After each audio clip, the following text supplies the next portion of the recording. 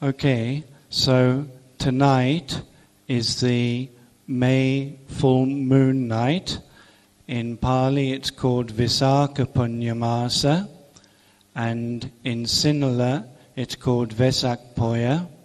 It's from the Sinhala that we get the common name for the celebration now as Vesak. And today we celebrate three things mainly, which is the birth, the awakening, and the passing of Lord Buddha. So these three things put together in a way summarize the life of the Buddha as well, because they cover the three periods. Now there's a kind of problem about where to start when we're talking about the life of the Buddha, because in Buddhism we don't feel like a person's life stream is just confined to one life, but it goes through many lives. While we were doing the renovations, we've put up the 28 Buddhas. It starts at here, comes up here, and then goes down here. So our Lord Buddha, who is the 28th over here, he made his aspiration to become a Buddha under the fourth of the Buddhas over here, Dipankara. Yeah. That's 24 Buddhas before our Lord Buddha, because the Lord Buddha was traveling in samsara for 4 incalculable periods and for 100,000 aeons. So it's a very, very long time. And under each of these Buddhas, the 24 who preceded our Lord Gautama Buddha, he confirmed the aspiration that he would become a Buddha in the end. At the time of Dipankara Buddha, he was known as Sumedha, and then he did something rather wonderful. He was already a very developed ascetic as Sumedha. He had the abhinyas and the jhanas, was very well developed in the spiritual life. But he heard that a Buddha had arisen in the world and that people were preparing to welcome him to the city. So he decided to also join in and to help with the preparations. And then as the Buddha Dipankara was coming along, he made a bridge out of his own body for the Buddha to pass over a pool of water and mud, so that the Buddha's feet would not become dirtied or anything. And after that, he made his aspiration to become a Buddha at some time in the future. And Lord Buddha Dipankara confirmed that aspiration. Then for all that time, a really long time, so many hundreds of thousands of aeons, and then incalculable periods which are longer than those periods, he was practicing the perfections, the parami, during this long sojourn in samsara. His last life he was known as Vesantara, and it's in his life as Vesantara that he completed the paramis. That means he had fulfilled all of the paramis. There's 10 paramis in the way we see it in our tradition. There are 10 paramis, and the last one that was completed was the dana parami. And Vesantara, through his great generosity, it's sometimes known, the story is sometimes known as the great generosity of Vesantara. So through his great generosity, then he fulfilled the final one of the paramis, and after that he was reborn in Tusita heaven. That's a high heaven,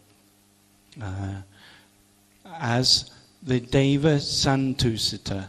He's sometimes called Santusita. He's sometimes identified as Setaketu. Setaketu means like white banner or white flag.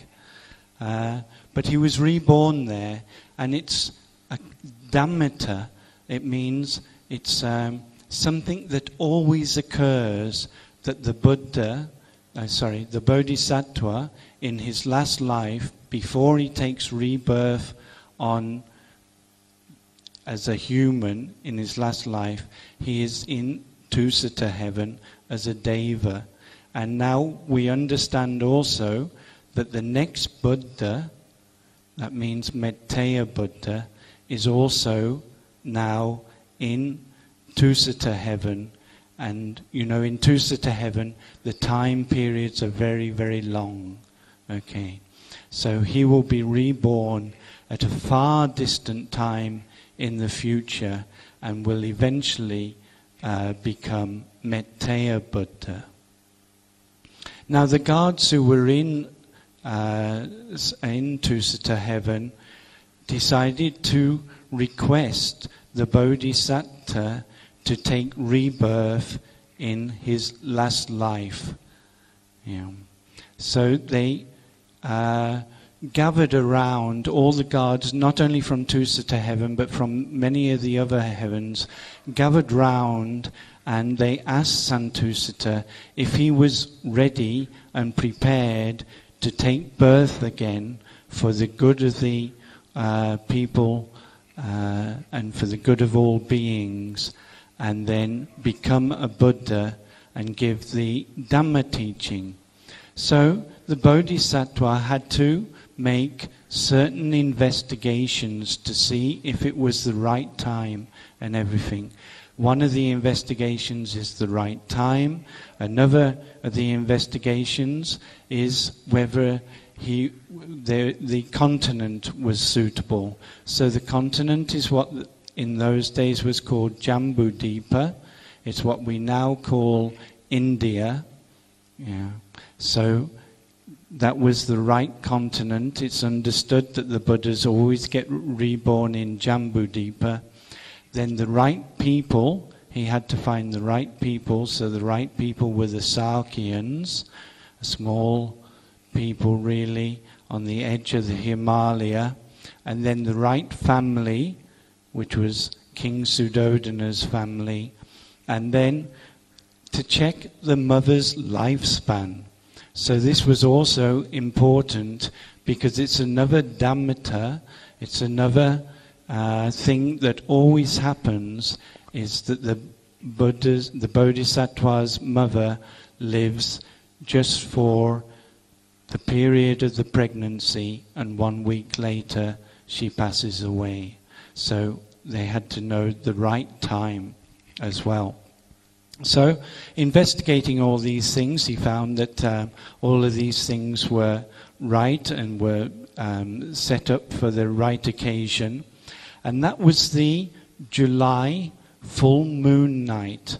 And it was at the end of a 10-day festival that was taking place before the Asala full moon night. And the king and the family had been engaged in this festival, leading the festival, which was an important, if you like, midsummer festival that was taking place before the Asala full moon, which is, if you think about it, 10 lunar moons before Vesak. So it was on that night that Queen Maya, who was the principal queen of King Suddhodana, had a dream. And the dream is like a presage of the future and of what was to happen. And so she dreamed that the 4 great kings, those are the lower dwelling devas just above our world, the 4 great kings came down and they picked her up on the couch that she was reclining on and took her to the Himalayas. And then the queens of the 4 great kings, they bathed Mahamaya, and it's like a purification rite, if you like, to make sure she's clean and that she's pure. And then she dreamt that a white elephant appeared and came closer and closer to her, and then entered through the right side. Later we will see when the Bodhisattva is born, he is also born from the right side. So the elephant is also a very powerful being. And in Pali, there's a word, naga. You've heard of naga. This word naga, it means many different things. One of the things it means is a cobra. A cobra is a very powerful being. It can bring your life to an end in very short order. An elephant is also called a naga because it's such a powerful being, the largest creature in the jungle, really. And then an arahat is also called a naga because an arahat is the most powerful of the human beings, like this. So the Bodhisattva appeared as an elephant and as a white elephant. White is the sign of purity, elephant is a sign of power, and then entered into her womb through the right-hand side. So she had this dream, and at the same time, Santusita, who was in Tusita heaven, descended from Nandanavana, from the Nandana grove, and entered into Mahamaya's womb as during the conception, as the being who would be born and would be known later as Siddhartha. Okay, in the morning she went to the king and she told about the dream that she'd had, and then they called the Brahmins at court, the priests who were at court, who could interpret the dreams and so on, called the Brahmins to interpret the dream. And so the Brahmins were able to interpret that it meant that she was now pregnant, and pregnant with a great being who would be born, who would be the son and heir of King Suddhodana. Now there's some other quite wonderful things that are said about this pregnancy. For instance, it's said that while the Bodhisattva was in the womb, that he always sat in cross-legged position, taking up the position that he would take at the foot of the Bodhi tree later. Again, you see, it's an auspicious sign, if you like. And then, because the Bodhisattva is sat in the womb, it's like the womb is a chaitya, like it's a stupa. It's a relic chamber. The relic, of course, is going to be the Buddha, eventually, and the womb is like the chamber that is containing the fetus that would become this great being.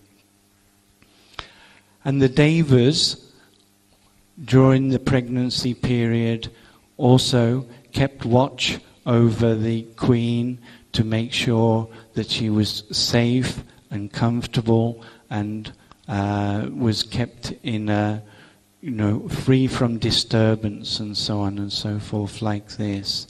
And the queen herself was, from the time that she conceived, she was morally pure. It means not breaking the precepts, not breaking the 5 precepts, having no sensual desire during that time. And then, you see, all of these things you can understand as signs of the special being that is going to be born at a later time. Now then, when we come to the delivery in the ancient India, it was customary for women to give birth in their maternal home. It's probably actually a relic from the time when there was not patriarchy but matriarchy, and the lineage would go down through the women, not go down through the men. So it's probably a relic of that time. But the delivery was supposed to take place in the matriarchal home. So when it came time for when it was approaching time, then Queen Mahamaya asked if she could return to her home in Devadaha. That's her home. The king's home is in Kapilawatu, so there's some distance between these places. And then the king arranged everything, that there would be a chariot and that she would have attendants and that there would be guards, and they set off towards Devadaha. But on the way they came to a small grove that was between the 2 cities of Kapilawatu and Devadaha. That place is called Lumbini. We now know it as Lumbini in what is now Nepal. Of course, there was no Nepal and there was no India at that time. But it was just a grove, a beautiful grove. They give really, in the commentaries, they give these really beautiful descriptions of the grove, you know, with the birds and the bees and the flowers and the everywhere being really spectacularly beautiful and everything. But when they got to this grove, Mahamaya wanted to go into the grove and spend time there. But when she got there, then the signs of delivery came on. And as she lifted up her hand, then the tree bent down a branch like this, and she held onto the branch, and while standing she gave birth to the child. And the birth, it said, is not like a normal birth, which is, you know, is very unclean and very impure, but the birth of the Bodhisattva, of course, cannot be unclean, it cannot be impure. It was done very easily, without the normal birth pains, and it was done very cleanly, without the normal accompanying mess, if you like. But anyway, when the Bodhisattva was born, then he was first received by the Brahma kings, the Mahabrahmas, and then he was passed to the 4 great kings, and then he was passed on to silk, which was held by the queen's attendants. And that's how he was born. And, you know, we've set up at the Chaitya, we set up the Bodhisattva every year, and we do the bathing of the Bodhisattva, isn't it? Right. This is because when the Bodhisattva was born, then it said 2 springs of water, one hot water, one cold water, were poured magically, if you like, were poured magically over the Bodhisattva at the very right temperature and everything, and kind of gave him a magical bath. So when we bathe the Bodhisattva at the Chaitya, Yeah, that's what it's emulating. That's what it's doing. It's celebrating the birth of pure being and then being washed. Okay, that took place on Vesak Day in traditional time, 623 BC, 623 BC, and in the commentaries they even worked out the day, and the day was a Friday. Okay, so on Friday, 623 BC, then the Bodhisattva was born. And then, miraculously, because all of these stories about the Bodhisattva, of course, have this miraculous element, miraculously, the Bodhisattva was able to walk as soon as he was born, and he first faced to the east, and then he faced to the south, he faced to the west, he faced to the north, and he took 7 steps. And then he said, you know, we see with the Bodhisattva he's like this. This is because when he said this, he did like this. And he said, I am the greatest in the world. I am the elder in the world. I am the best in the world. This is my last birth. There is no more becoming for me. You see, again, it's like a prophecy of what would come later when he attained awakening, and he would not be reborn again. He would become the greatest person in the world, which is in fact what happened, of course. Of course, you know, these things are like miraculous foretellings and things, but they have great meaning, I think, if you understand the symbolism that is implied in them. So he said like this, and then there was, at the time of the birth, there were also, they say, 32 wondrous things happened. I can't tell you all 32 wondrous things, but they're things like, you know, the blind could see, the deaf could hear, the dumb could speak, the lame could walk, the fires in hell went out, and the lights in hell came on.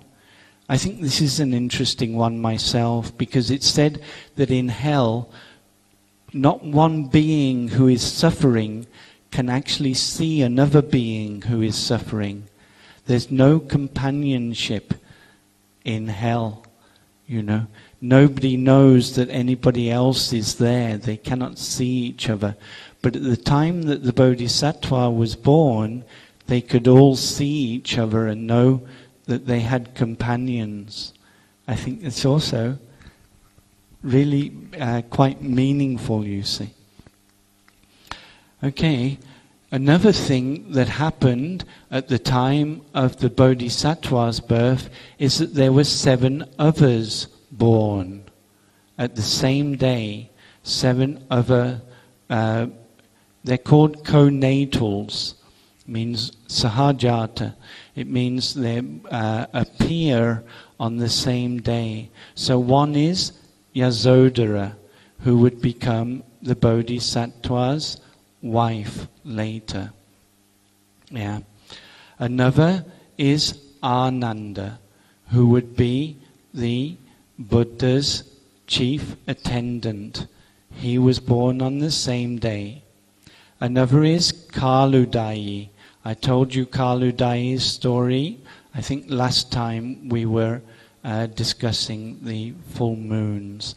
And Kaludayi was the person who invited the Buddha, after he had attained awakening, to go back to his hometown and to give teachings in his hometown. And then Channa and Kantaka. Channa is the groom and Kantaka is the horse on which the Bodhisattva left from Kapilavatthu and went on his great renunciation. And then also the Bodhi tree that the Lord Buddha would sit under was also appeared on the same day.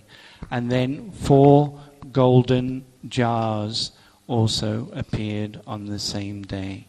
So these are also wondrous things. It gives them some really close and like heart connection between these special people who figure in the life of Lord Buddha.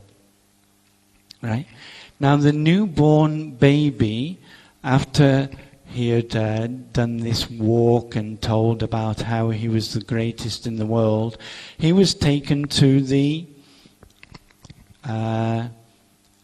ascetic Kaludevia, who was the king's chief advisor.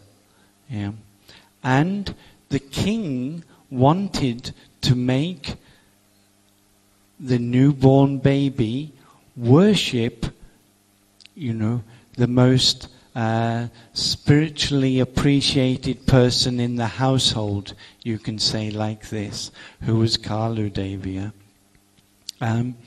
But when they brought him into the presence of this great ascetic, right, and they were trying to make him bow down, instead of his head coming down, his feet came up, and his feet were put on the head of the ascetic, like this, because the Bodhisattva, you see, is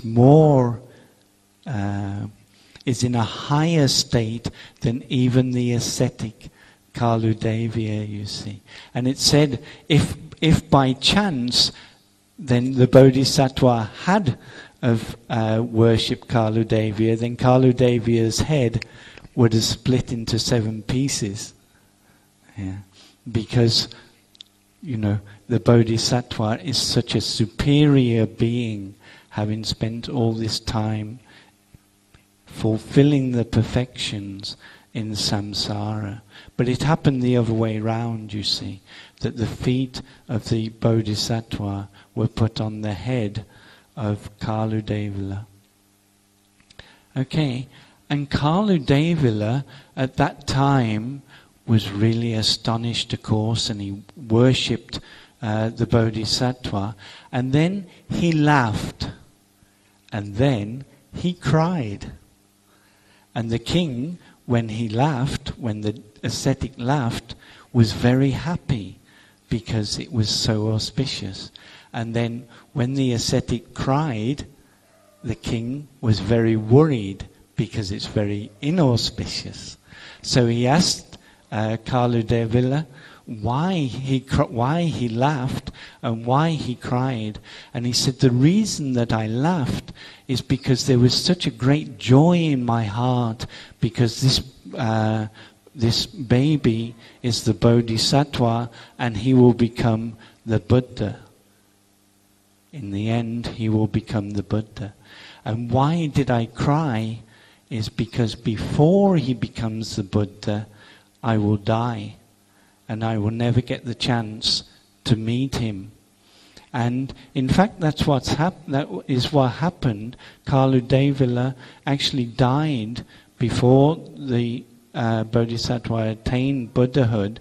And because of his great attainments, he had the abhinyas, he had the jhanas and so on, the samapatis, he was reborn in a high Brahmaloka. Okay? Then on the 5th day after the birth, it comes to the 2 events actually, which is the head washing ceremony, where it's like a consecration, when they consecrated kings, but also with babies as well. They do a head washing ceremony like this, and a name giving ceremony, the day that they gave the name. So when they gave the name Siddhartha, as you know. Siddhartha, it really means one who has accomplished his purpose. You can say like this anyway. One who is accomplished. Siddha means accomplished. And atta, it actually has many meanings, but it means, in this context, it means his aim or his purpose or his reason, his raison d'être, his reason to be.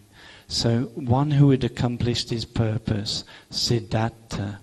And then they called in the 7 Brahmins, and the 7 Brahmin leaders in the household came, and then they saw on the Bodhisattva's body the 32 marks of a great man. Yeah. I also cannot tell you about these great marks because too many, you see. There's 32 great marks and there's 80 minor marks. But you know, when you see the Lord Buddha like he is here, some of those marks are taken from the description. Okay, and then they predicted. 6 of them said, the king asked what will become of this baby. And then they predicted that the baby would either become a Chakravarti king, a universal monarch who would rule over the continents, rule over the 4 continents, or if he went forth from the household life, then he would become a Buddha. But the 7th one, who was Kondanya, who will appear again later in our story, Kondanya said, no, there is not 2 destinies for this boy. He will not become a Chakravarti, universal monarch. He will become a Buddha.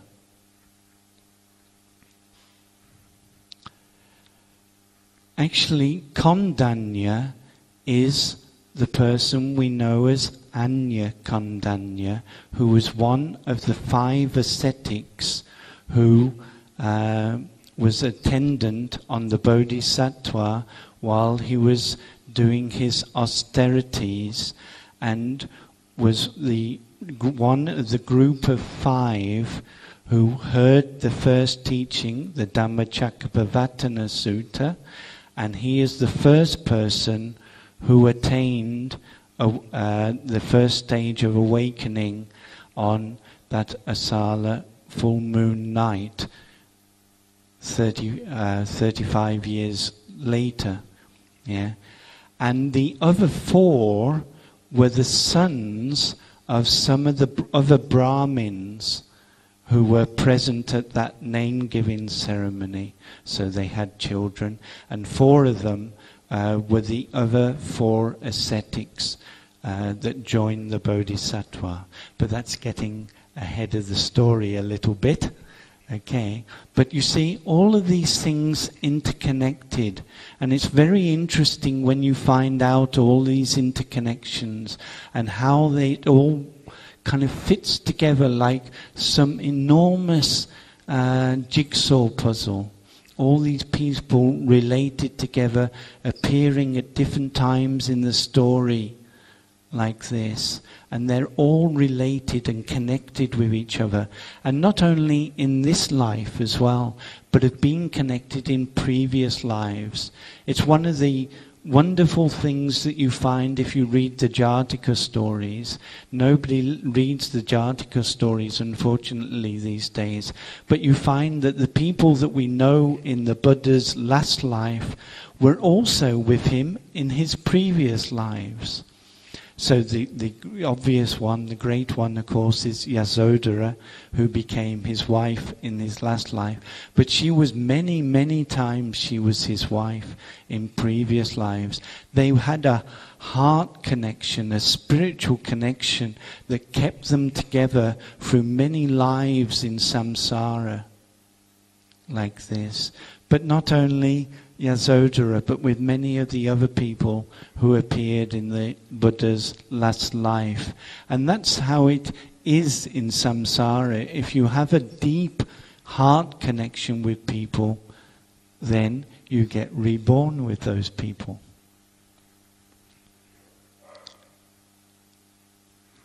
On the 7th day, then Mahamaya passed away. Okay. We saw during the time that Santusita was looking for the right person to be the mother, then he saw that she would only last for 10 lunar months and 1 week, and all the bodhisattvas' mothers, according to the traditional understanding, pass away 1 week after giving birth. That's one way to understand it. But as you know, the bodhisattva was actually born from the right-hand side, not from the vaginal canal, but from the right-hand side of the mother. And if you think about it, a different way of explaining this is that she was given a caesarean operation, and that the birth took place through caesarean section. And they did know of caesarean section at the time of the Lord Buddha. There's other reports of caesareans taking place, so we know that this was taking place. But of course they were extremely dangerous for the mother. Yeah. And quite likely there is a nugget of historical truth in the stories and the legends that grew up. And it's quite possible that the Bodhisattva was born by caesarean section, and the mother actually only lasted 1 week afterwards, because it's a very traumatic operation. Now it's not, of course, but in those days it would have been a very traumatic operation. But anyway, the mother passed away. So that is the story of the birth of the Bodhisattva, which is one of the events that we commemorate at Vesak. Okay, now then, moving on from there, then we also have to take up the story and find out what happened between then and the awakening, which is the second great event that took place at Vesak. So after Mahamaya's passing, then her sister, who was also married to King Suddhodana, her younger sister was Mahapajapati Gotami, and she took over the nursing of Siddhartha. She herself gave birth to the Buddha's younger brother, Nanda, 3 or 4 days after Siddhartha was born. So she was ready for nursing, but she gave out her own child to the nurses in the palace, and she took for nursing Siddhartha. So Mahapajapati Gotami was not only the Buddha's auntie, but also his foster mother and his milk mother as well. We can say like that. Now the king, of course, wanted his son to be, to succeed him and to be the king. And he had asked the Brahmins, when they had said that he will either become a Chakravarti universal monarch or he will become a Buddha, he asked them what would make him go forth from the household life. And they told about the 4 signs. If he saw these 4 signs, then he would go forth from the household life. So the king from that period would not allow in the palace or around the palace anybody who was old, anybody who was sick, anybody who was dead, or any samana. A samana is like an ascetic. So he wouldn't allow these sights to come within the range of the Bodhisattva, because these were the signs that the Bodhisattva would later see, and it would spur him to become an ascetic himself. So the king built up this kind of protective environment around the Bodhisattva so that he would be protected from the realities of the world, you can say. Okay. Now, one very important event that I can't tell all the events took place in the Bodhisattva's life because we have to move it on. But there's one very important event that refigures at the time of the awakening, and that was during the ploughing festival. Now, as you know, in traditional peasant societies, these festivals are of great significance and of great importance. Yeah, they signify something that is taking place in the world that is of great moment, you can say. So the ploughing festival is of great moment. If the ploughing goes right, if the seeds are put in right in the earth, yeah, later they come to fruition, and later there's a good crop, and everybody is reliant on there being sufficient food, on there being good crops. So the ploughing festival is a very important festival, you see. So the king himself would lead the ploughing festival. He went out, and the way they describe it, the plough that the king used is made of gold. The ploughs that the ministers used, because the ministers also took place in this festival, were made of silver. The ploughs that the normal people used were made of iron, of course. And this is during the Iron Age. Lord Buddha was born during the early Iron Age in India. Yeah. So the king went out for the festival, and then while the king was performing his function, leading this festival, the Bodhisattva was placed under a rose apple tree. It's what you call in Malay jambu. You know the jambu fruit. So the jambu fruit is also where we get Jambu Deepa from. Lord Buddha was born in Jambu Deepa. It's the continent where these jambu fruits grow.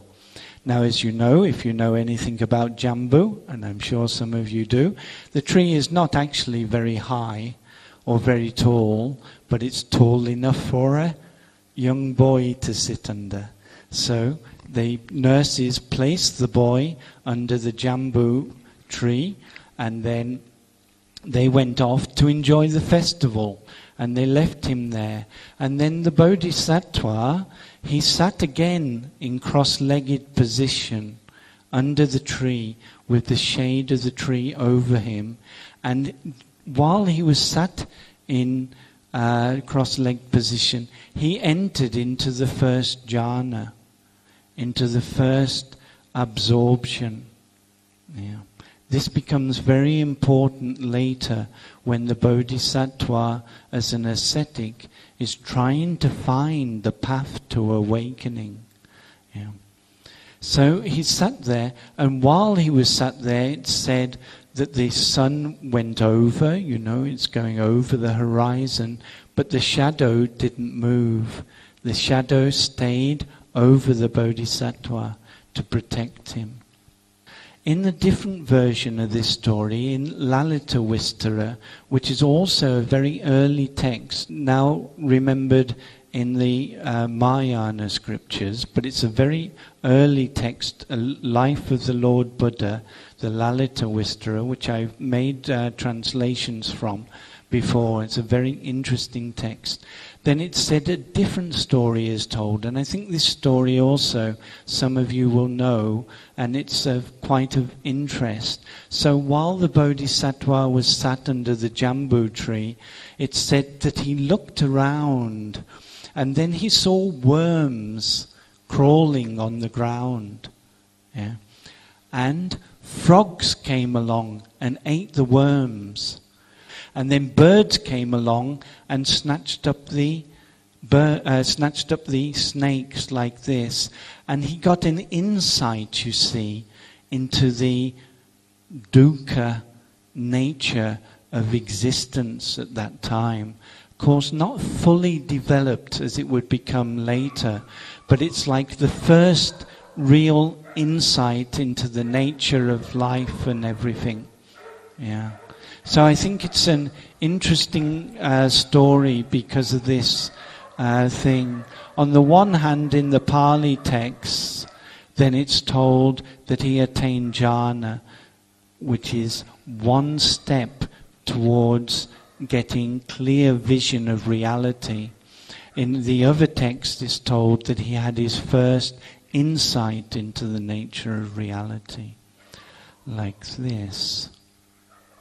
Later, of course, as you know, then the Bodhisattva, still the king was trying to protect him from, from the realities of life, if you like, and he married him to Yasodhara. Yasodhara is actually his cousin, but cousin marriages, first cousin as well, but cousin marriages were quite common amongst royalty in those days. So he married his cousin Yasodhara, and as you know, he had these 3 wonderful palaces. One palace for the rainy period, one palace for the winter period, one palace for the summer period. And he was kept in a life of real luxury. Everything that he wanted, all the sensual pleasures that he could possibly desire were there for him at his fingertips. Beautiful women, wonderful food, complete comfort in different palaces, entertainment of the best kind, all like this. And this is how the king was trying to protect him from finding out about the nature of reality. But one time, the Bodhisattva asked whether he could go out in the chariot and go for a trip into the park. And so the king allowed him to do this. He first cleared everybody out of the park, so there's no sick people, no aging people, no dying people around. He cleared all the streets, and then he allowed the Bodhisattva to go out on the trip. But the Devadutas, the Devas who knew that it was time for the Bodhisattva to attain awakening, they came down from heaven, and one of them appeared as an old man in front of the Bodhisattva. Now it's said only the Bodhisattva and the charioteer could see the old man. The other people around the town couldn't see, but the Bodhisattva could see, and the charioteer could see. So the Bodhisattva asked, he had never seen an old man before, and he asked the charioteer about this old man and said, what is this person, or what is this being who is bent over and is in such a decrepit state like this? And the charioteer explained, this is an old man. This is an old man. He's grown old and he's grown decrepit. He's bent over. His hair is grey. His teeth are broken. His skin is wrinkled like this. And the Bodhisattva asked, is this a special sort of being, or does this happen to everybody? And the charioteer told him, this is not special. This is what happens to everybody. Everybody grows old, as long as they live long enough, of course. Everybody grows old. Everybody gets grey hair. Everybody gets broken teeth, right? Everybody gets wrinkled skin. Everybody gets bent over, so they're tottering about and can't walk properly, like this. And then the Bodhisattva was astonished, because he hadn't realized this before, and his mind was disturbed by what he had seen. And he said, "Charioteer, charioteer, don't take me for this trip into the garden anymore. Take me back to the palace." And so the charioteer turned the chariot round and took him back to the palace. And the Bodhisattva was very pensive, very thoughtful, and the king was also very disturbed to see how the Bodhisattva had reacted like this. He asked for more sensual pleasures to be made available to the Bodhisattva so that his mind would be taken off these things that he had seen. Between these 4 journeys, there's 4 months. Okay, it's also important because of the timing, you see. The first trip was at Asala, and then 4 months later, which would be Komuda, full moon night, then he went out on the second trip. And on the second trip he saw a sick man, a man who had got fever, who was obviously unwell, and he was sweating and in such a terrible physical state. And again he asked the charioteer, "What is this?" And he told him it's a sick man. And he asked, "Does everybody become sick?" And the charioteer told, "Of course, everybody will get sick at some time or another. This is, nature is like this. Everybody is subject to sickness." And the Bodhisattva was again very disturbed by what he'd seen. And he told the charioteer, "Please take me back to the palace." And he went back to the palace. 4 months later, he came out, and again the Devadutas produced the vision of a corpse, somebody who was dead. He had never seen anybody who was dead either.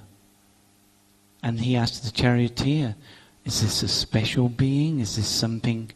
"No, this is not a special being. All beings have a lifespan, and they come to, at the end of their lifespan, everybody dies. The Bodhisattva himself will one day die." Yeah. Again he was very disturbed, you see, and he was taken back to the palace. And the king each time is trying to increase the sensual pleasures and trying to distract him. Yeah. You can understand this story, as a metaphor. In a way, it's a metaphor. While we're enveloped in sensual pleasures, we don't actually see the reality around us. The realities are that people are growing old. The realities are people are growing sick. The realities are people are dying. But occupied with sensual pleasures, we don't look at that. We look at the sensual pleasures instead. We don't want to see about people dying. Or if we do, we don't feel like it applies to us. Dying, of course, is something that always applies to somebody else. You don't see it applying to yourself. You see it applying to somebody else, like this. So in a way it's like a metaphor. And the charioteer, you see, is like a metaphor of the intelligence. He's asking his buddhi, his intelligence, about this thing. And he's saying, he sees somebody who is sick, and he asks his higher intelligence, "Does this apply to me?" And the charioteer, his buddhi, tells him, "This applies to you." he sees an old man. Does this apply to me? And he understands this applies to me. A dead man, this applies to me, you see. It's the higher intelligence giving him insight into the nature of the world. Or at least this is the way that you can understand it anyway, as a metaphor on one level. And then the fourth time that he went out, which was on the following Asala, that's July, full moon night, he saw an ascetic. First time he'd also seen an ascetic. And he asked the charioteer about the ascetic. Who is this person wearing different clothes with his head shaved? What is he doing? Because he had never seen before. And the charioteer explained to him that an ascetic is somebody who is engaged in good deeds only, and meditation, the development of the higher faculties, like this. And then the Bodhisattva understood that there was a different way of life, not only a life of fulfilling sensual pleasures, but there was a way of living a life as an ascetic, doing only good deeds, engaged in meditation, being careful about precepts and so on and so forth. So this was the fourth Devaduta that the Bodhisattva saw. And he went back to the palace. And then when he was in the palace at night, he's thinking about all these sights and these insights that he's had.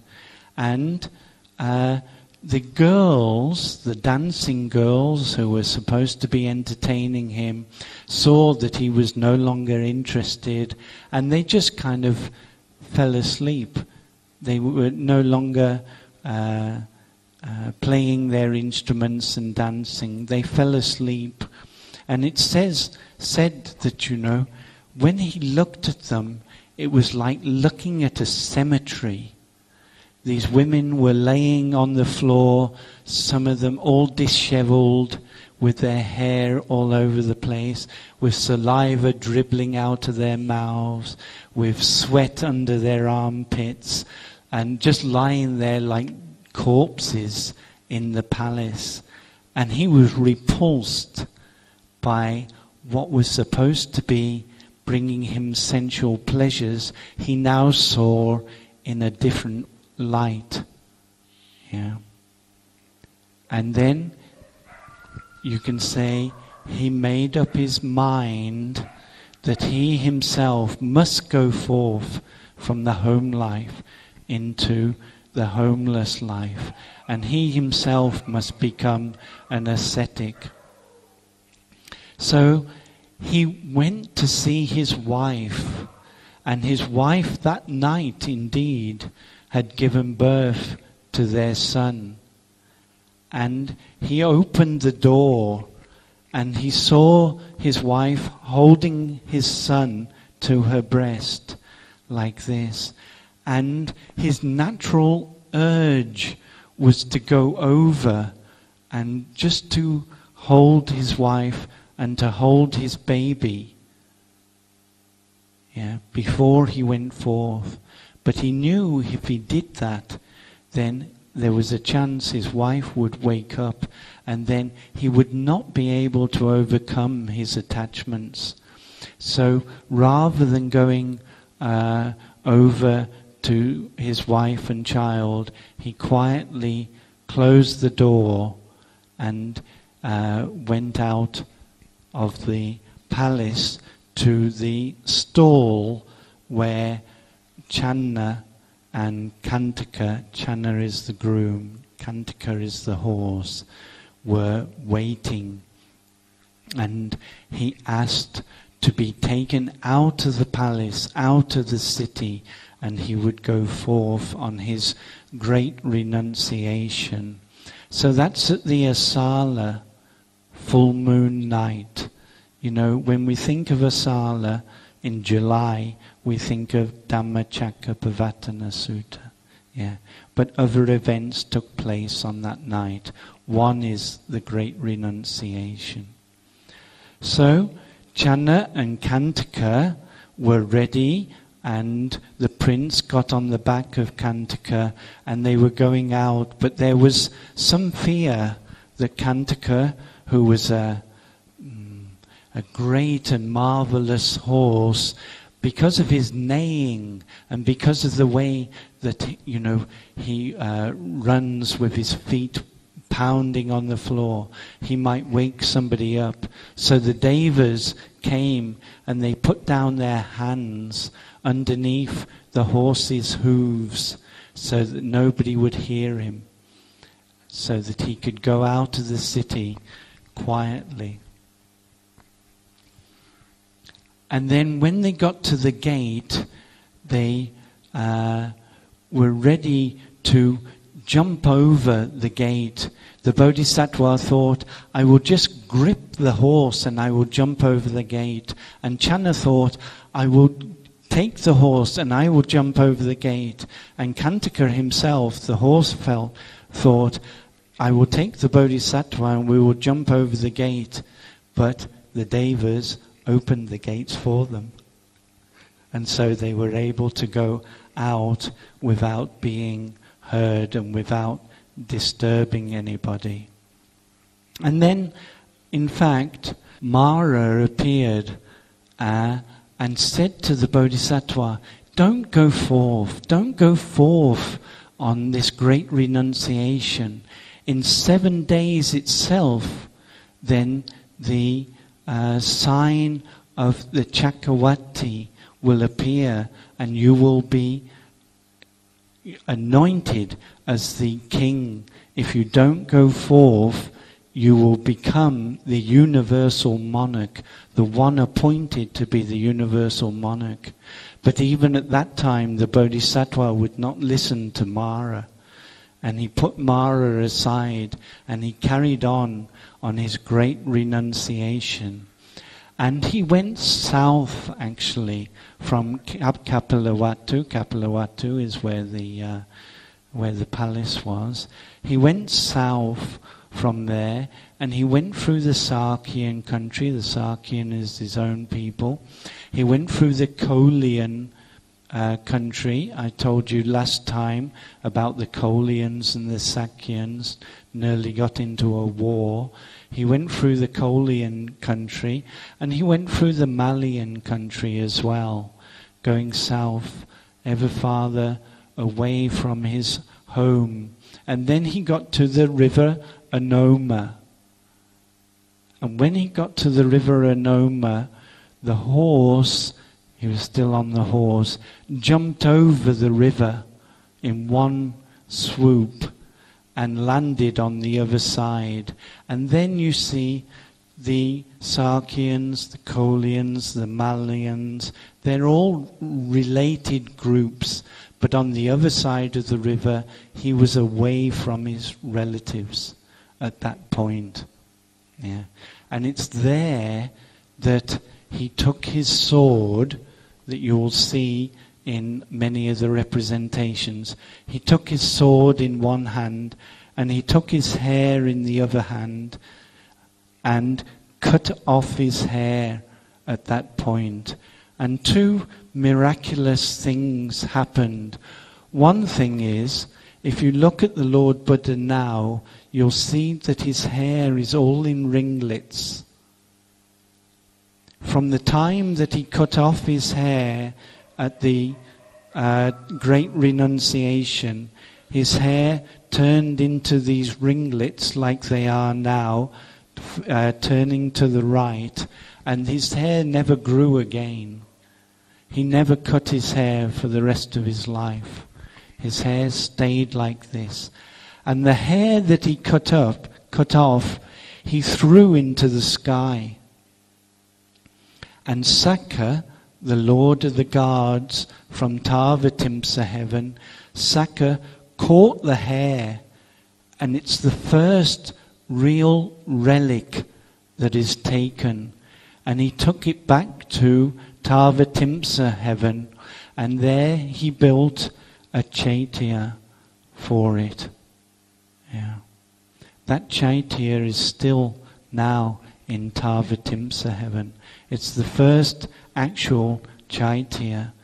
Afterwards,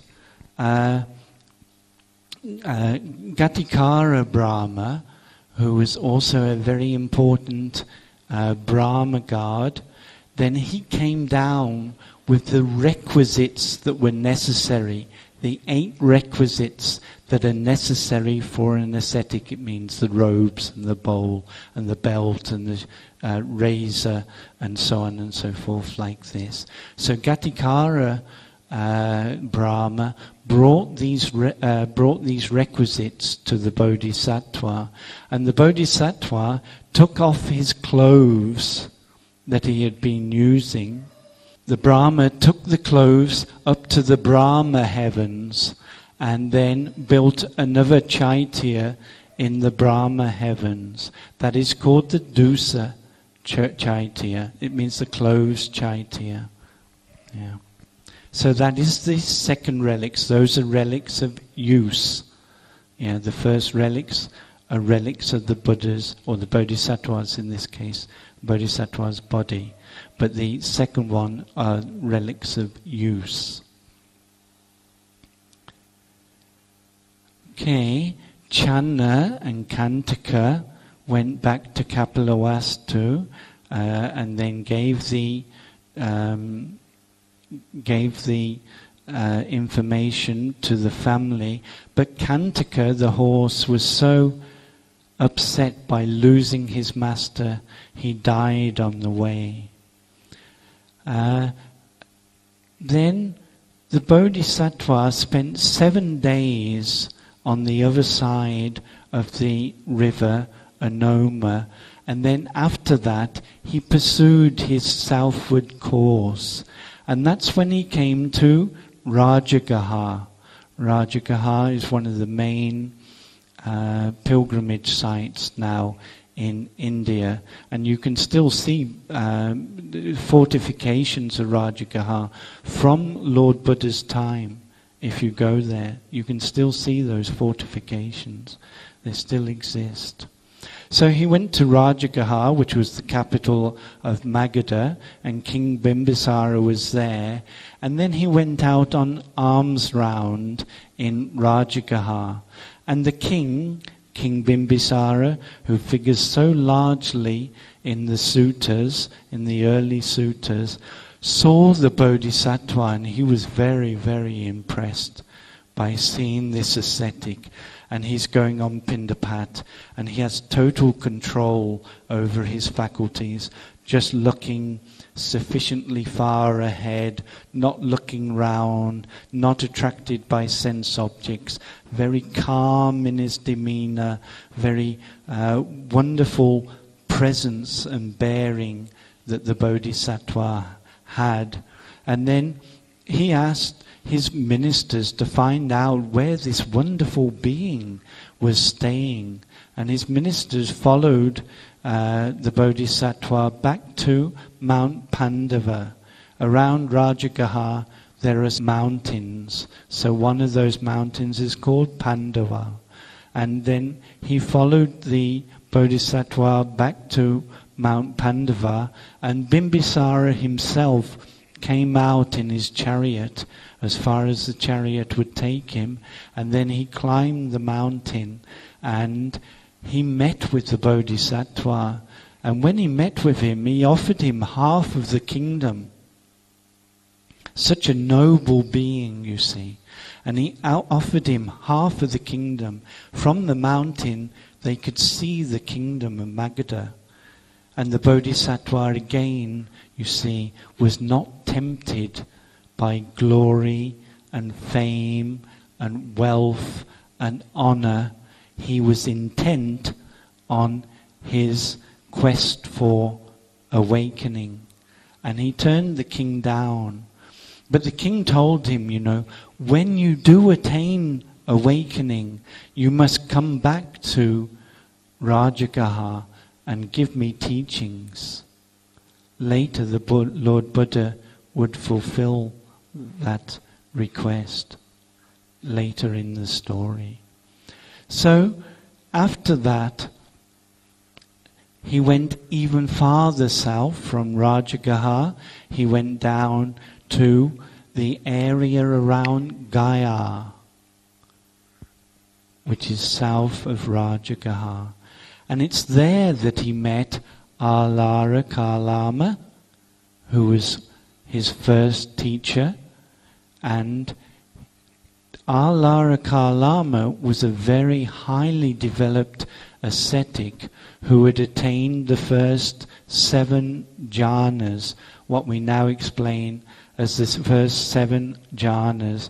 Akinchayatana is what he had attained to. These spheres, we say the 4 spheres and the 4 jhanas. So this was the third sphere of nothingness. And in a very short time, the Bodhisattva also attained Akinchayatana. He was also able to attain to such a high level of meditative attainment. And Alara, who was a very highly developed person himself, wasn't filled with envy or jealousy or fear about the Bodhisattva, but his heart was full of generosity, and he offered for the Bodhisattva to be his co-leader of the group. It's a very wonderful thing if you think about it. Sometimes when people are kind of coming up, and especially coming up quickly, then people, want to put them down or chase them out or not have anything to do with it. But Alara, you see, really had a lot of kusala, really had a lot of wholesome mind states. And he wanted to have the Bodhisattva as his co-teacher. But the Bodhisattva knew that Akinchayatana, it doesn't lead to awakening. It isn't the final attainment. It isn't enough. And the quest was for awakening, you see. So he said, it is not sufficient for attaining awakening. And he left from Alara's group, and he went and found the second group, which was Ramaputa's group. There's a lot of confusion about Ramaputta. Ramaputa means Rama's son. That's what it means in the Pali. Actual fact, Rama himself had attained the higher level of meditative attainment, Nevasanya Nasanya Ayatana, like this. But Ramaputta had not attained to that level. Rama had passed away, but they knew the teaching. So Ramaputta explained the teaching to the Bodhisattva, and the Bodhisattva attained to that high level of meditative attainment. And Ramaputta didn't say, "Come, we'll be leaders together," because Ramaputta himself was not at that level, you see. So he said to the Bodhisattva, "You lead the group. You be in charge of the group." But again, the Bodhisattva understood and knew, this is not the end. This is not the fulfillment of my quest. This is not awakening. Yeah. So he left from that group. He left from that group as well. And then he went out into the forests in Gaya and began his period of austerities. Now his austerity periods were really tremendous feats of endurance, you can say, when he was doing his Dukkaracharya, his period of strenuous asceticism, where he was eating so little. Yeah. they say so little that when he touched his belly button, he also touched his spine. Because there was nothing, no meat or anything between the... If you think about it, you might have seen pictures of people in Ethiopia during the Great Famine in the 80s. Yeah? And you can see that actually does happen. If you starve sufficiently, there's nothing left in the belly. You've seen pictures of children in this state, a really terrible thing, of course. So the Bodhisattva practiced these austerities, and some days he would take 4 beans, but the next day he would take just 2 beans, and the next day he would just take 1 bean, and it's not sufficient for sustenance. So he became... You'll remember that there's this very famous statue of the Dukharacharya time. It's kept in Lahore in Pakistan now, as the Bodhisattva really drawn away with his all his hair rotting away and his skin in a very bad condition like this. But also, not only did he restrain his food, but he also restrained his breath as well. So he would hold his breaths so that he was virtually keeling over because he wasn't getting any breath. And the gods were unsure whether he was still alive or not, going through these austerities. And they had to inquire whether he was still living or whether he had actually passed away because he had overdone the austerities. 6 years he was engaged in these austerities. It's a really, really long time. In the traditional teachings, they tell that there was a reason why he had to spend so long. Not all bodhisattvas spend 6 years, but our Lord Buddha Gautama, he had to spend 6 years in his Dukharacharya. And then he remembered at that time the period when he had been sat under the rose apple tree. And he realized that actually was the path to awakening. That jhana that he had got at that time led to awakening. And he realized while he was exhausted, as he was at that point, he could not get stable mind. He could not get a stable and concentrated mind. And so he decided to go on alms round in the nearby village of Sania. And he went out on alms round. It's when he went out on alms round that the group of 5 ascetics who had been attendants on him, they saw that he was taking food again, and they thought he's just given up. He's given up. There's no point in carrying on anymore. And the ascetics, in disgust, they left because he'd given up on what he had been attempting to do. And they left him at that point.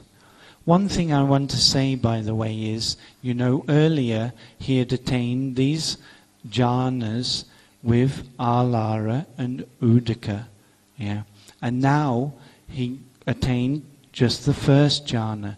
But it was different jhana, you see. The jhanas that he had attained with the 2 great teachers were simple concentration jhanas, whereas the jhana that he had attained when he was a boy was based on mindfulness and insight. And it's mindfulness and insight that leads to awakening. That is the difference between those 2 jhana states, you see. It wasn't simply a jhana state, but a jhana state based on mindfulness of the body. Anapana. Okay, So that just clears one of these things up about this attainment.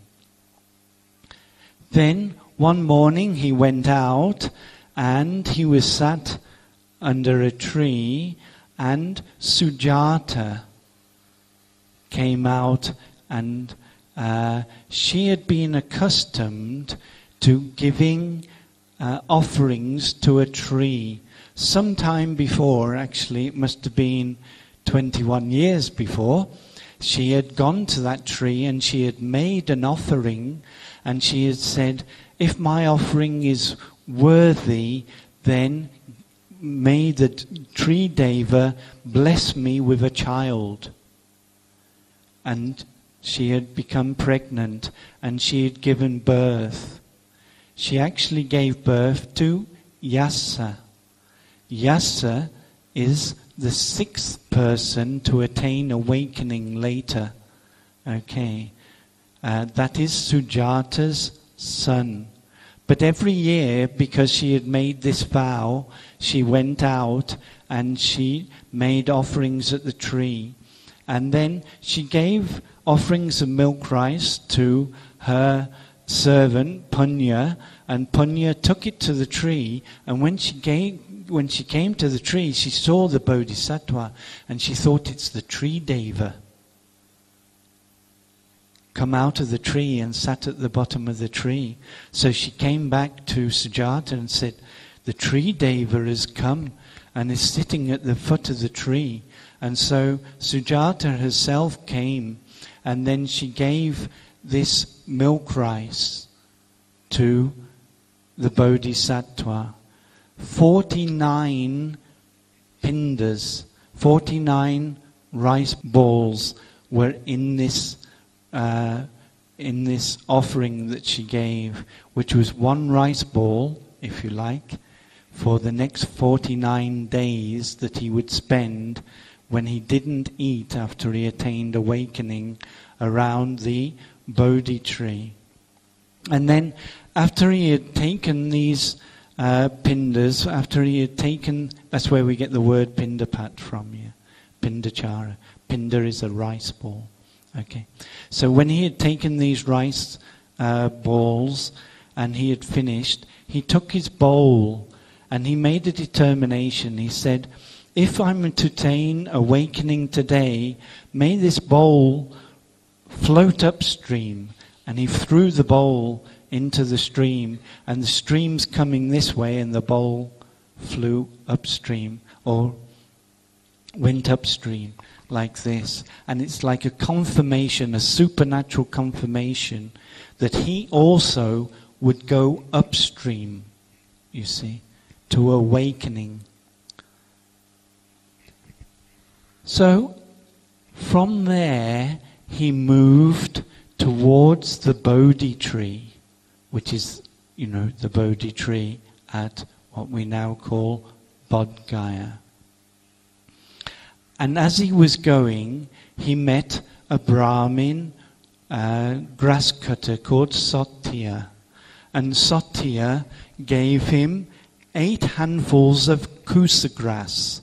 Kusa grass is very fragrant grass.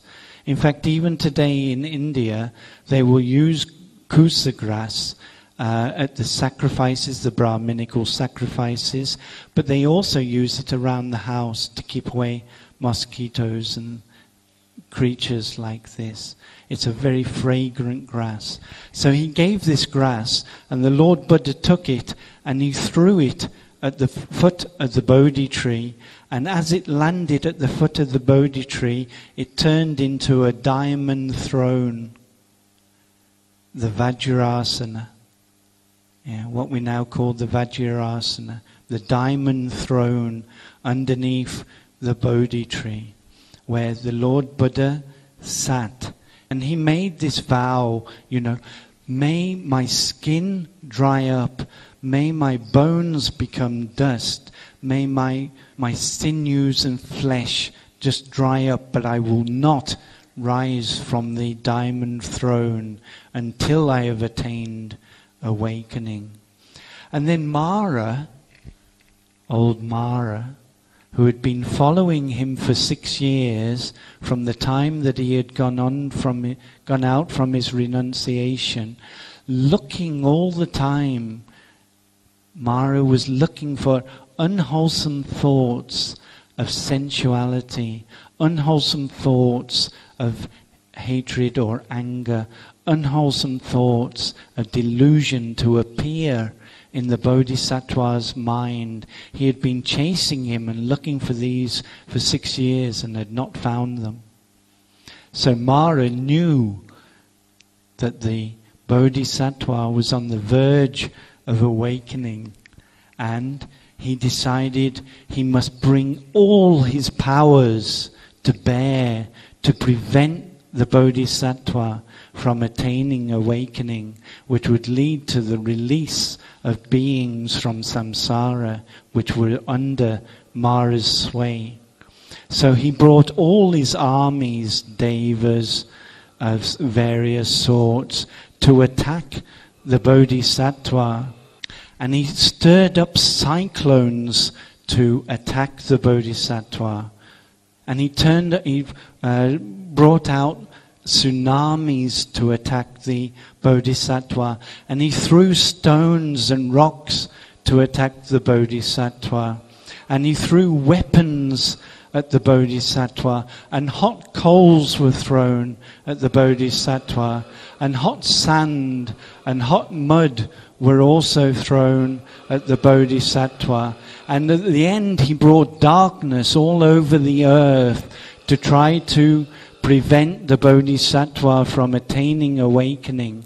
But none of these things was sufficient to put the Bodhisattva off his quest for awakening. And the Bodhisattva, of course, during all this period, 4 immeasurables, 100,000 aeons, such a long period, had fulfilled the paramis, generosity, virtue, renunciation, wisdom, energy, patience, truth, determination, loving kindness and equanimity. He had fulfilled all these paramis, and he was ready for the time of awakening.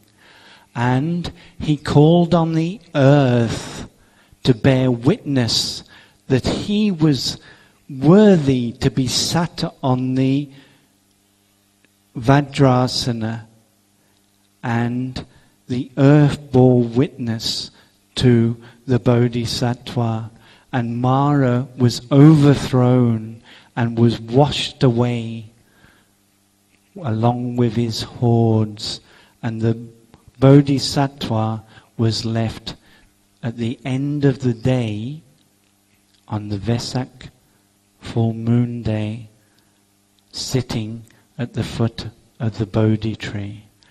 And then during the night, in the first watch of the night, he attained Pabenivasanusanana, which is knowledge of his previous lives.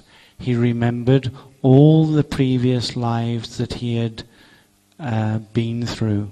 He knew what his name was, he knew what his family was, he knew what his position in the society was, he knew what food he had eaten, he knew what pleasure and pain he had experienced, and he knew what lifespan he had attained. And he remembered 1 life, and he remembered 2 lives, 3 lives, 4 lives, 5 lives, 10 lives, 50 lives, 100 lives, 1,000 lives, 10,000 lives, 1,000,000 lives, 1,000,000,000 lives, tens of thousands of billions of lives he could recall. And he knew what his name was, he knew what his family was, he knew what his position was. In all of those lives he gained complete insight into his journey through samsara in the first watch of the night. And in the second watch of the night, he attained to the Dippachakunyana. The Dippachakunyana is knowledge of the rising and falling of beings according to their actions, good and bad. So he saw that certain beings had made good actions and had got good results, good rebirths, and other beings had made bad decisions in their lives and they had got bad rebirths because of it. So it's an insight into the workings of kamma and vipaka and how that affects rebirth. Yeah, it's a really deep insight into the nature of reality. That was the second insight that he got on the night of awakening. And the third insight that he attained is asavakya jnana, which is when he realized the truth of the Four Noble Truths: suffering, the arising of suffering, the cessation of suffering, and what was the path to the cessation of suffering. And then when he knew the Four Noble Truths, at that time he had destroyed the pollutants, the asavas. He had completely destroyed the asavas and he had awakened to full and complete sambodhi, total awakening, just before dawn on Vesak night, which was a Wednesday, 588 BC. So that was the awakening of the Bodhisattva. Following the awakening, because we now have to move on to the Parinibbana, many events followed, of course, that you're aware of, but I can only summarize some of these events.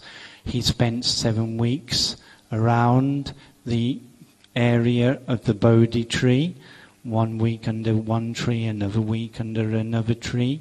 And then Brahma Sahampati appeared to him and requested the Buddha to go and preach the doctrine. And there was some hesitation, but he agreed. He saw with his insight that some people are ready for awakening, and so he agreed to go and give his teaching.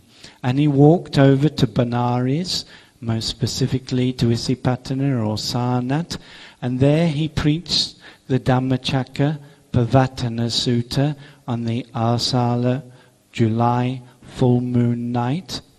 And then in that rains retreat, the rains retreat follows the July night of the July full moon night. In that rains retreat, Yasa, Sujata's son, who we had met earlier in the story, came out from Varanasi and he attained awakening.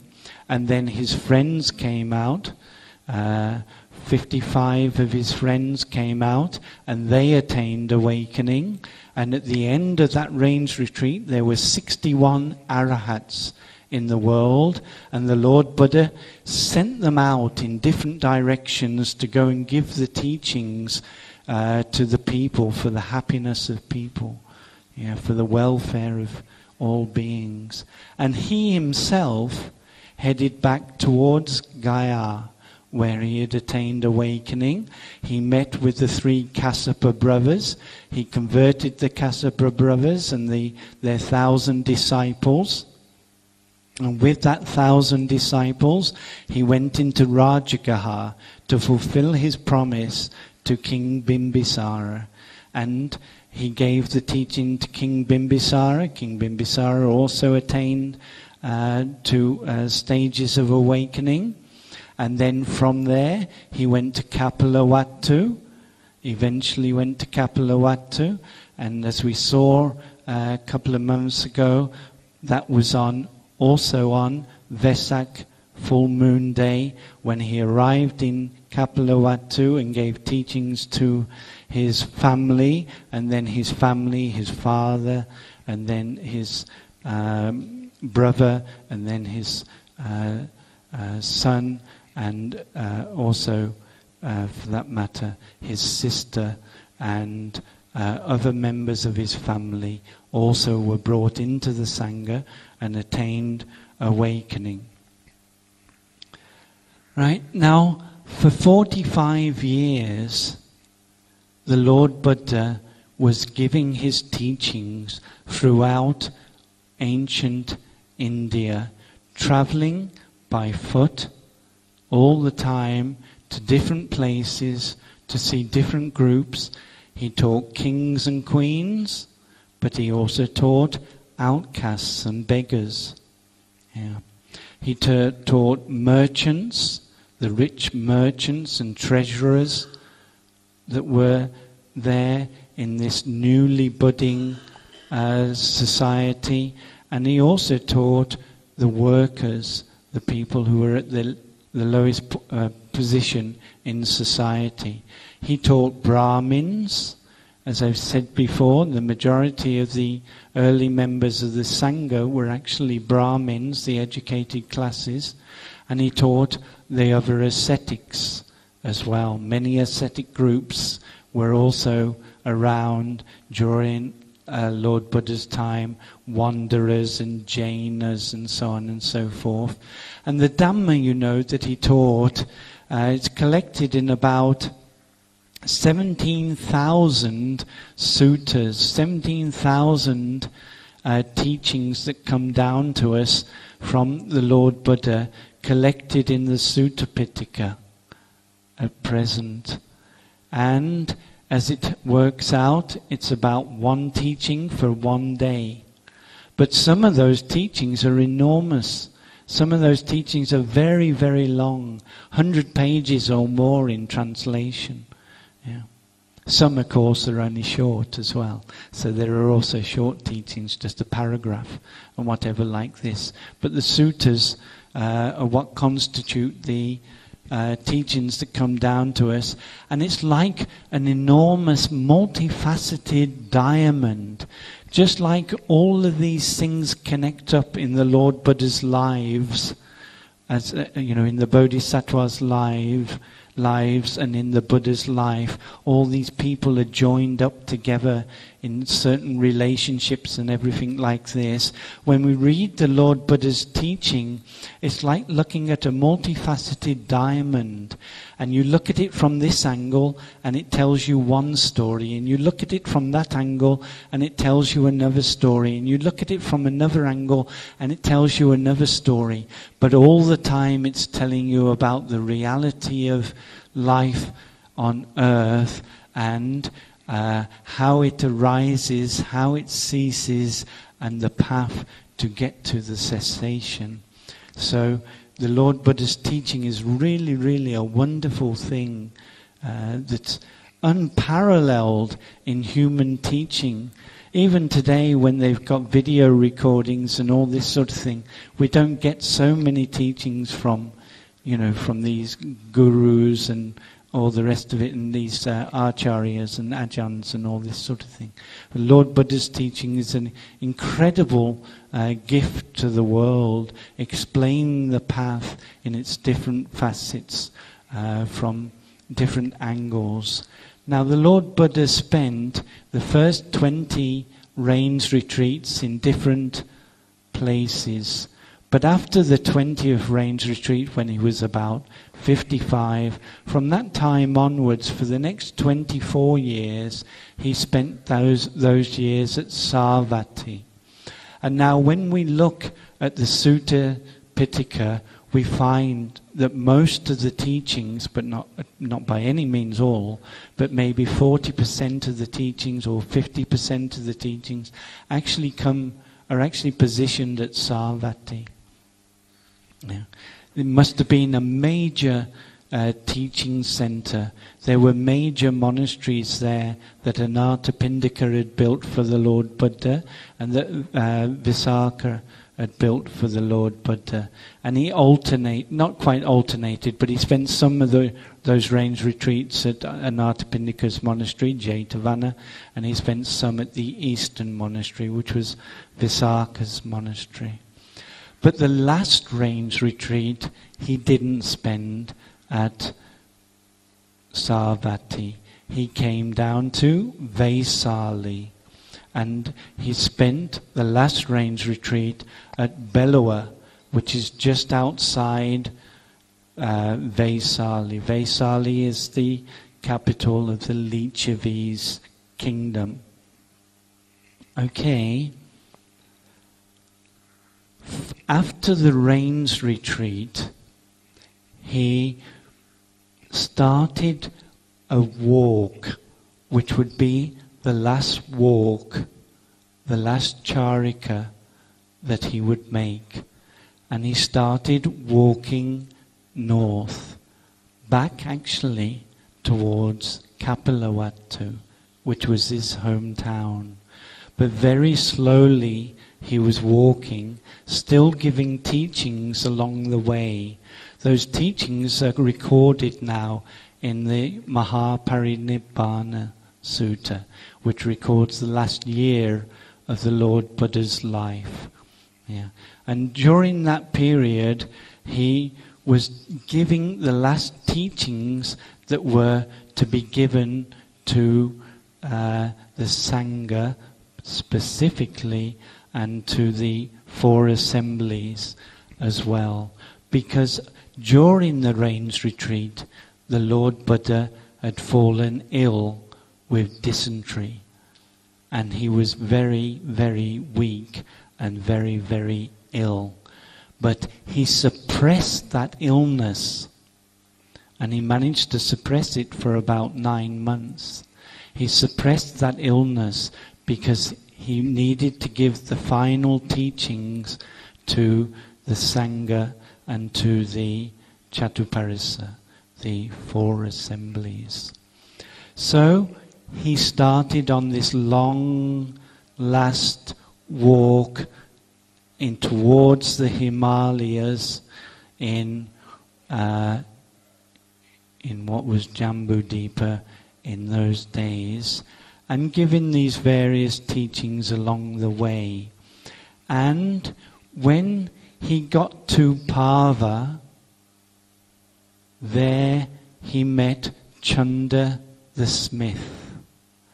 And Chunda was the person who made the Lord Buddha's last meal.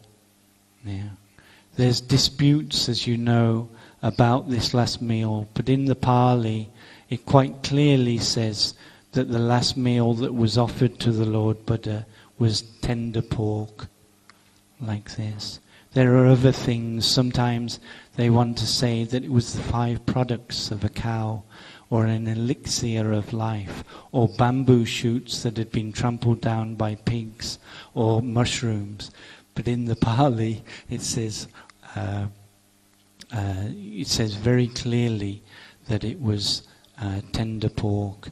And the Buddha ate this tender pork, and after he had taken the meal, he fell ill. As I've explained before, the commentaries are at pains to point out that the meal did not cause the illness, but after the meal he fell ill. So you have to fall ill at some point. It was after the meal that he fell ill, not because of the meal. He had already fallen ill 9 months before. And 3 months before this point, he had already given up the will to live on. Yeah. At the Magha full moon night. So he told Ananda he wanted to go to Kusinara. And Ananda said, why go to Kusinara? Kusinara is just a small town, just an insignificant town. It's not a worthy place for a Buddha to pass away.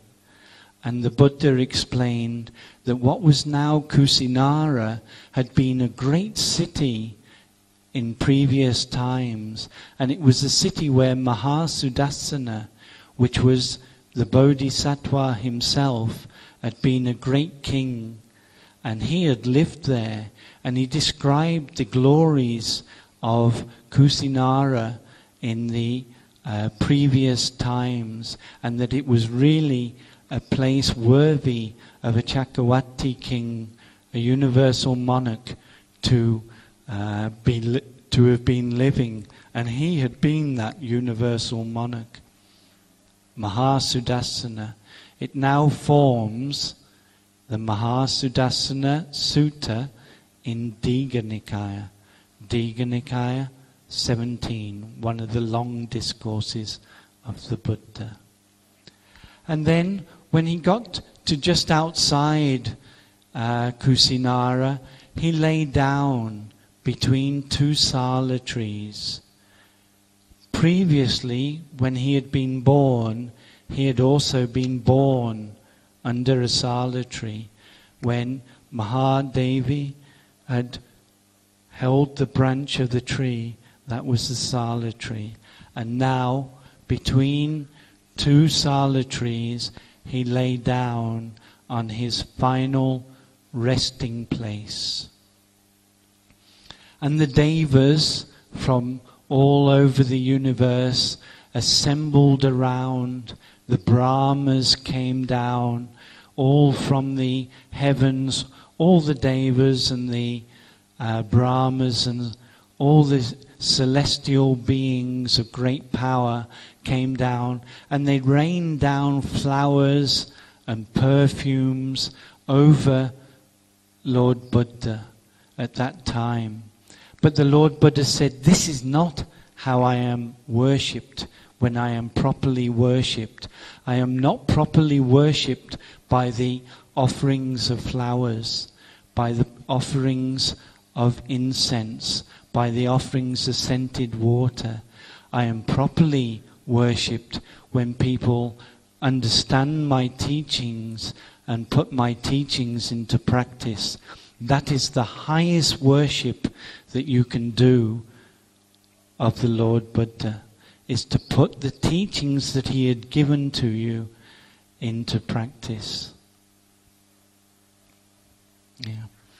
Then Ananda went into Kusinara, and he told the Mallas of Kusinara that the Lord Buddha was going to pass away on that night, and that they should come and pay their last respects. Do not let it be said that the Lord Buddha passed away in Kusinara and you didn't come and pay respect to him before he passed away. And so the Mallas came out. Mallas are a people, you know. The Mallas came out and were paying respect family by family to the Lord Buddha all through the night. And then a very interesting thing happened.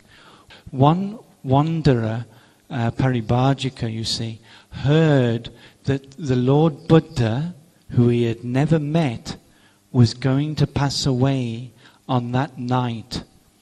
And he realized it's his final opportunity to come and get teachings from the Lord Buddha, who he had heard about, but who he had never met. So he came and he told Ananda he wants to meet the Lord Buddha. And Ananda said, seeing that he's a member of a foreign sect, you see, an outsider, he said, no, do not bother the Lord Buddha when he's lying on his deathbed. And Subhadra said, but this is my last chance. Maybe I won't get the chance to meet the Buddha again. Then you must give me permission. And Ananda said, no, you mustn't bother the Lord Buddha when he's lying on his deathbed. And a third time he asked for permission, and the third time Ananda turned him down. And the Lord Buddha said, what is it that you're talking about? What are you discussing within my hearing?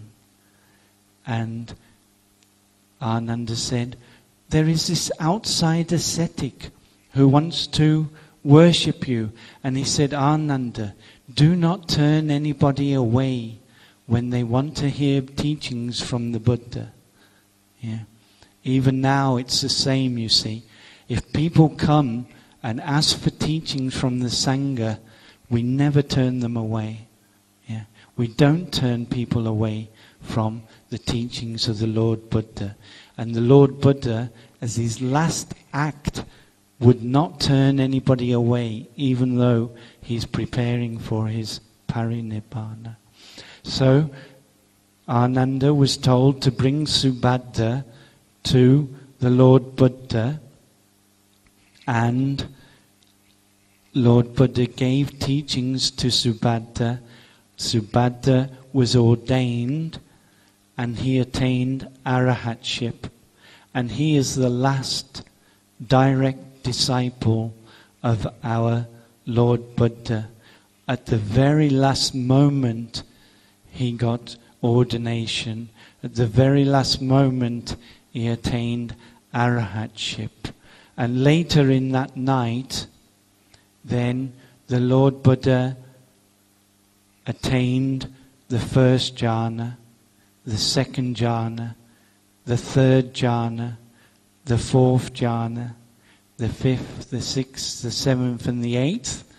And then he came down through the jhanas back to the first jhana, and then he attained the second jhana, and then he attained the third jhana, and then he attained the fourth jhana, and then on the Tuesday night of Vesak, 543 BC, the Lord Buddha entered parinibbana and passed away, never to return.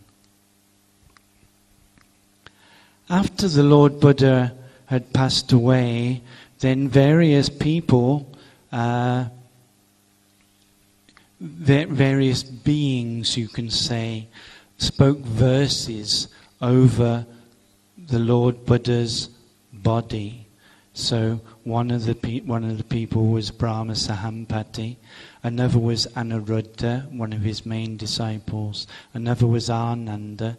I can't explain all of these, but one other was Sakka, the Lord of the gods, and he said something which everybody knows, has heard many, many times.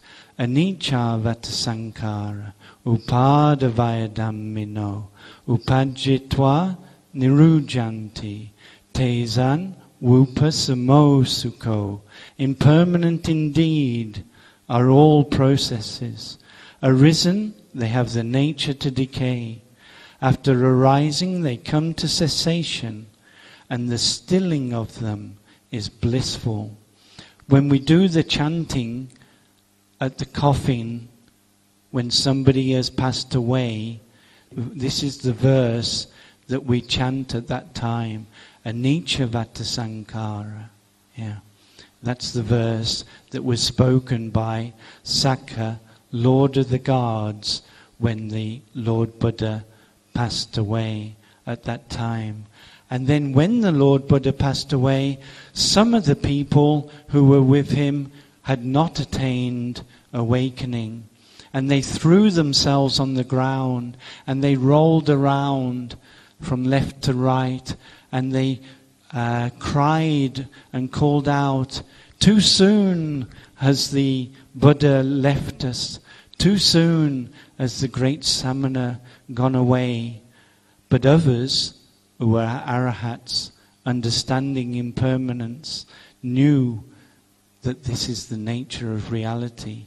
Whatever has arisen, even Buddhas who have arisen, have the nature to pass away, and they didn't grieve over what must be.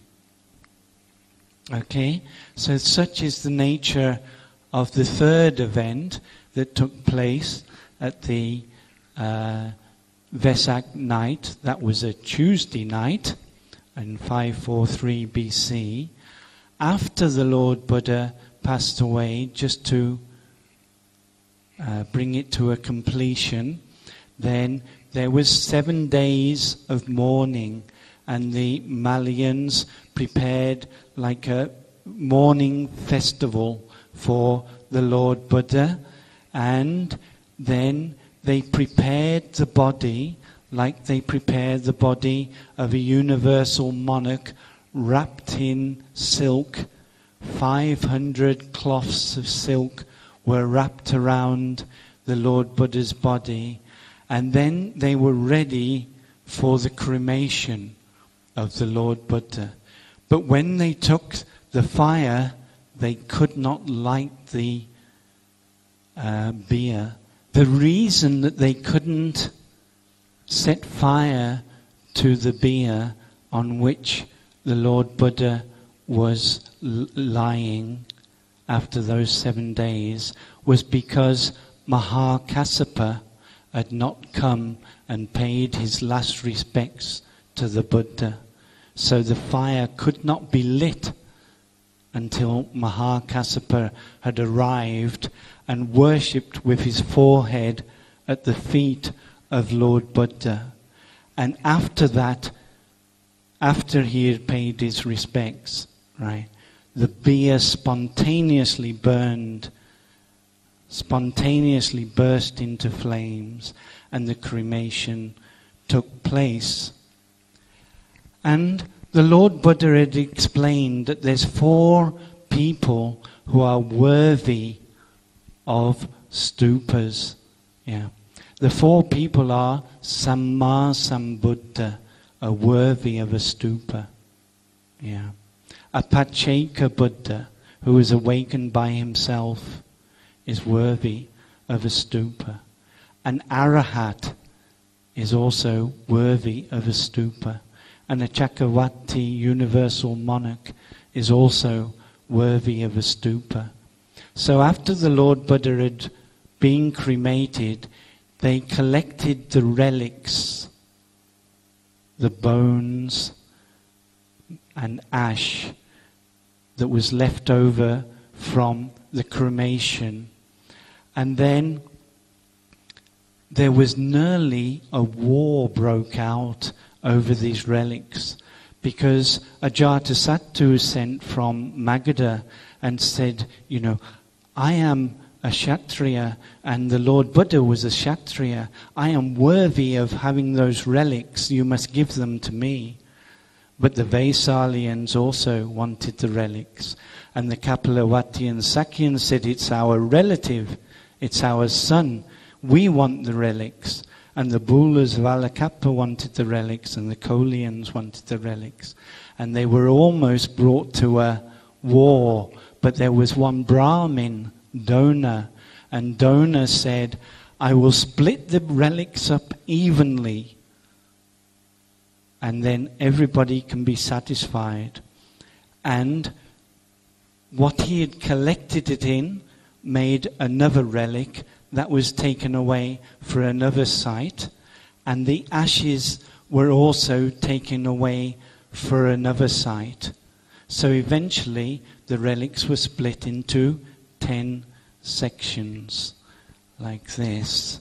And it's those 10 sections that were later divided up yet again by King Asoka and spread into the 84,000 viharas that he built throughout his empire. Yeah. Even the relic that we have in our relic container here is from Kapilawattu.